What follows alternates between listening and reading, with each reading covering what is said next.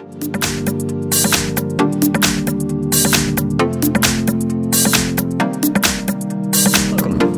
front of me is a HUAWEI P30 Pro, and I'll show you a couple tweaks and tricks. Now there's also a previous part to this, and if you like something that you see something that you actually like, for instance the app drawer or the gesture system, you can go check out the previous video for that.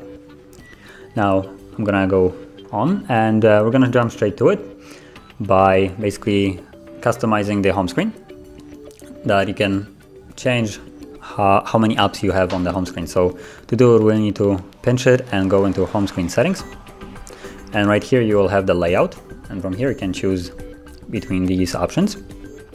And when you check it, it will basically change to now that you have 4 apps instead of 5 in a row, and 6 going in a column. So that's one thing. Now moving on, it's gonna be a face unlock, which is fairly nice and quick to use. And basically to activate it, we'll go down to security and privacy. And right here you will have face recognition right here. So just tap on it. Now if you have a pattern set, you will need to confirm it. So I'm gonna do that. And now it will ask you to basically scan your face, and you're just gonna tap on get started, and you have also a little option here to enable pick up to wake up, which basically whenever you pick up a phone, it will automatically unlock the screen and start scanning your for the face to unlock the device. So I'm gonna take the phone and scan my face, and I'm doing it because there's a camera in front of the phone, so it might be a little bit difficult. So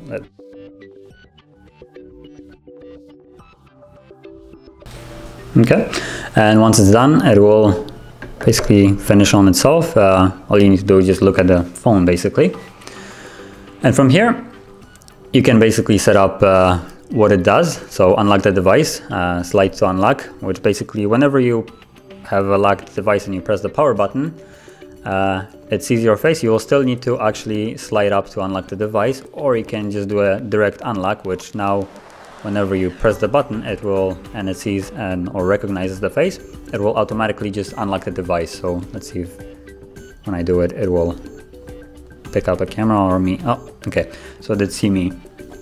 As you can see, I didn't put anything in, it just automatically unlocked. And just to put it further, I'm gonna cover the camera and press on it, and as you can see, now it requires me to put either my fingerprint or a code. And once I tap again, it basically automatically unlocks.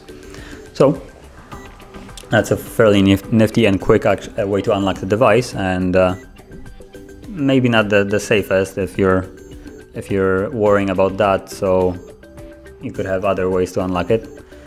Now moving on, one thing that I really like using on my phone is the do not disturb mode.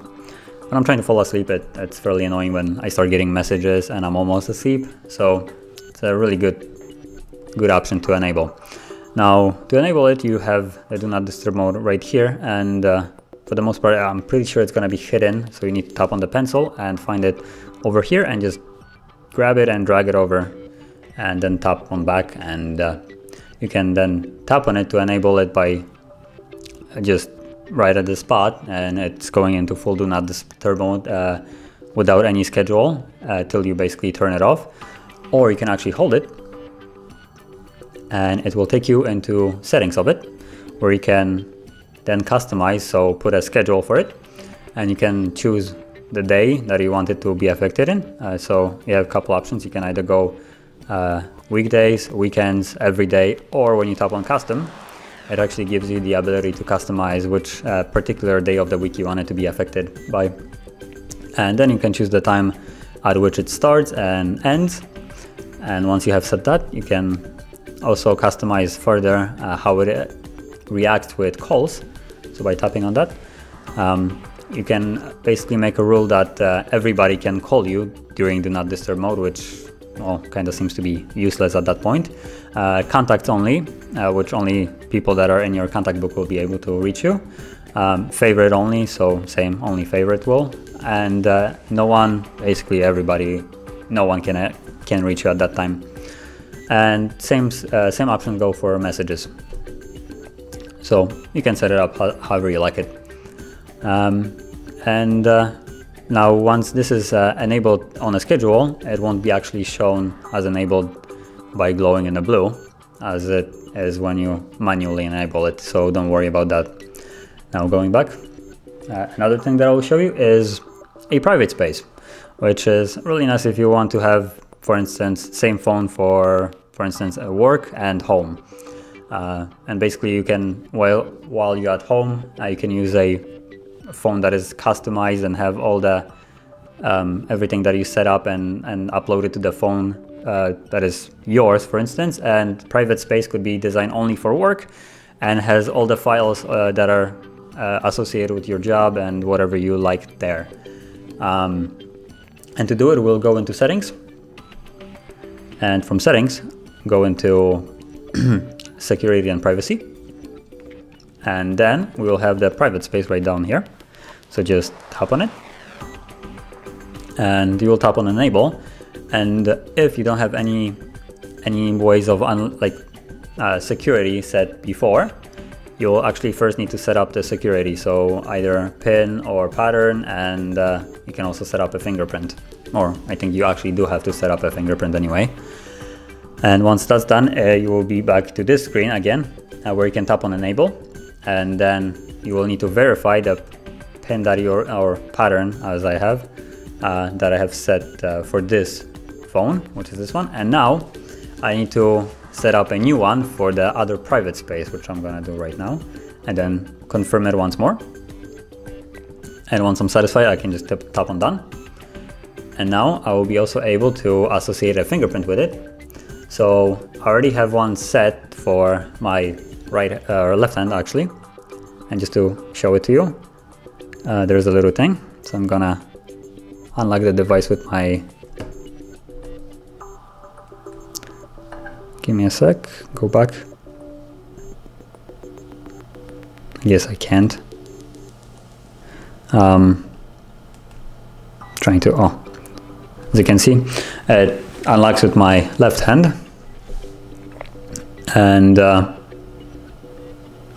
now to set up a fingerprint, I guess I have to go to the other one and add it, because I did mess up by locking the device.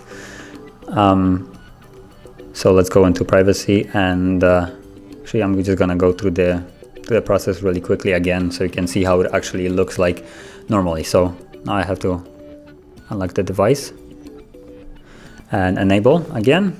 Draw my pattern, draw new pattern twice, tap done,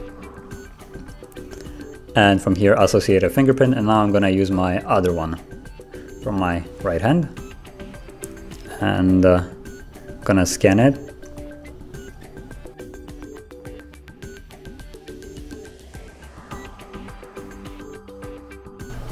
Okay, and once it's done, you can rename it, or I'm gonna, for instance, rename it to private.